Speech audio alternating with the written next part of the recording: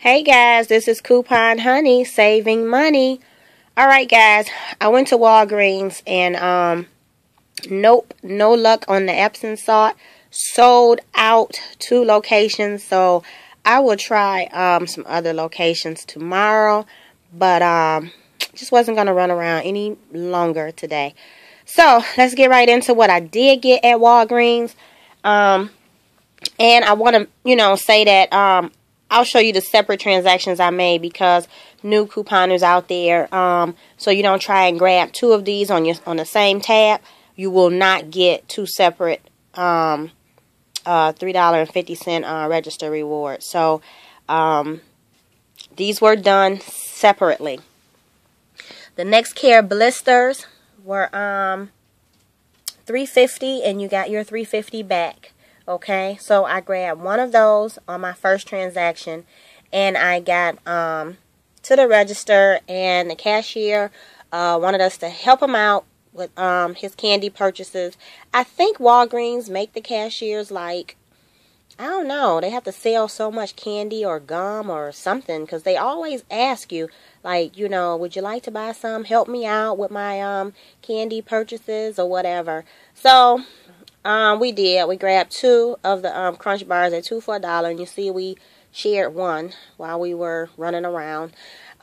So I would have paid $3.50 and gotten my $3.50 back, but I paid $4.50 plus tax, which comes to $4.71, and then I got my $3.50 back. Okay, which is fine. Helping somebody out. There's nothing wrong with helping.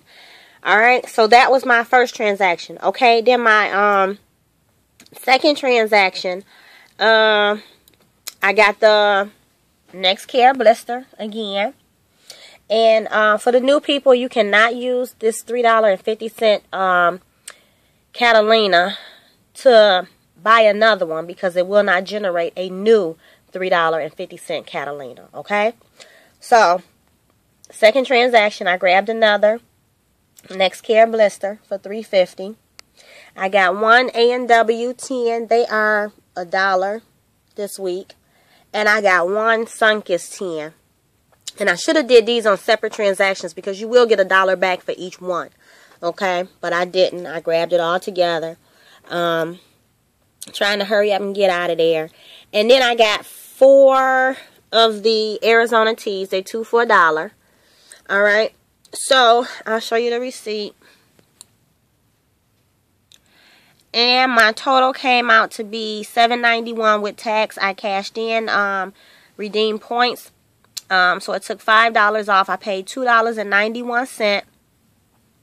And I got back the $3.50 for the nexcare. So $2.91 out of pocket and $3.50 back for the nexcare. Okay? So then I had a $1 Catalina, which you don't see here, because I took that $1 Catalina and I went back in and I grabbed another 2-liter, okay, because it was $1. So I did use that $1 Catalina and got that, and then I paid 10 cents and for the 2-liter. So I paid 10 cents.